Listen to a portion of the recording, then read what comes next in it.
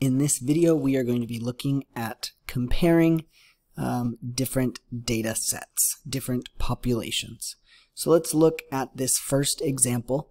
It says two data sets contain an equal number of values. The double box and whisker plot represents the values in the data sets. So a quick refresher on box and whisker plots.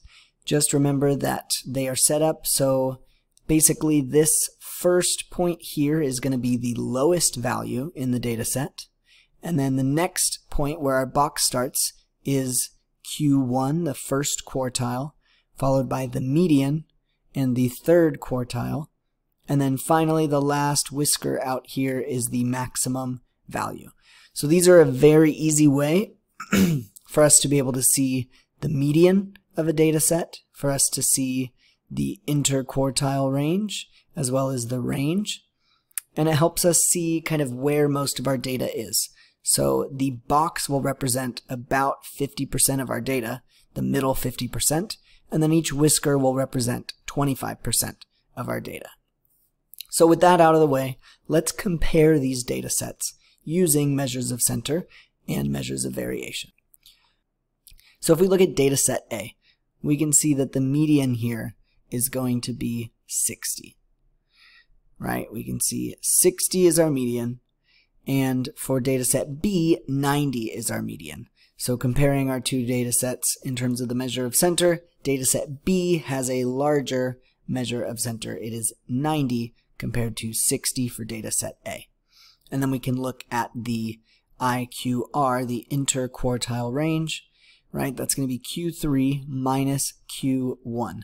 So 80 minus 30 is going to give us an IQR of 50 for data set A. So again, remember that's the middle 50% of our data. So it's spread out by as much as 50 here.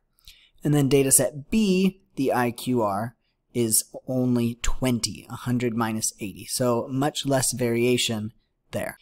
So next part says, which data set is more likely to contain a value of 95? So if we look at these two things, right, we can see again 25% of our data is here in this first whisker, and then another 50% of our data is here in this box. So you'll notice in data set A, 75% of our values are less than 80. So only 25% of them are greater than 80. So that's a small chance of having a value of 95 compared to data set B, right? 75% of our values here are greater than 80. So we can go ahead and assume, and then 50% of our values are greater than 90. So it's much more likely that data set B will have a value of 95 here. Finally, we get to question C, which says which data set is more likely to contain a value that differs from the center by at least 30.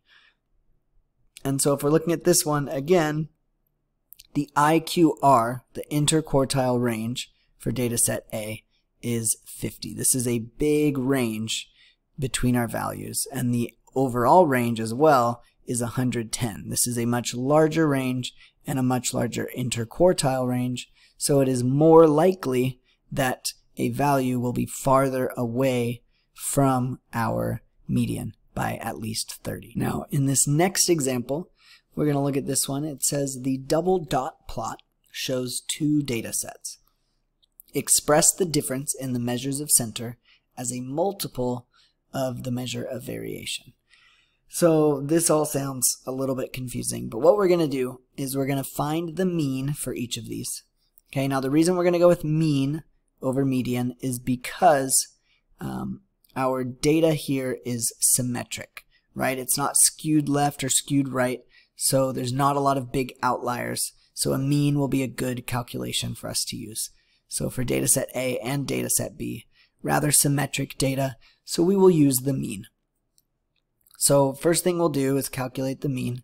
So we'll start with data set A, right? You can see this would be 20 plus 30 plus 30 plus 40 plus 40 plus 50 plus 50 plus 50 plus 60 plus 60 plus 60 plus 70 plus 80 plus 80 plus 90, which would give us a total of 810. and we have a total of 15 values. That gives us a mean of 54. Okay, and then if we want to find our mean absolute deviation, which will be our measure of variation here, that would be finding how far away each of these values is from our mean.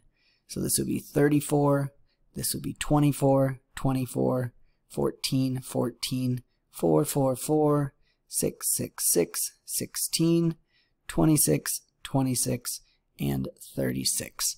So we would take all of those values, add them together, and that gives us 244, and we divide that by 15. So our mean absolute deviation is about 16. So again, that's telling us on average our data is about 16 away from the mean. Now we're going to look at data set B.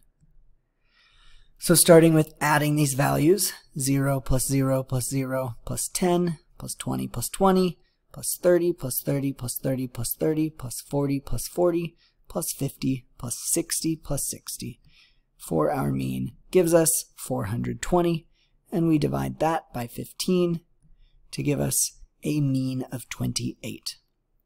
And then we find the mean absolute deviation. So again, these three are all 28 away from the mean.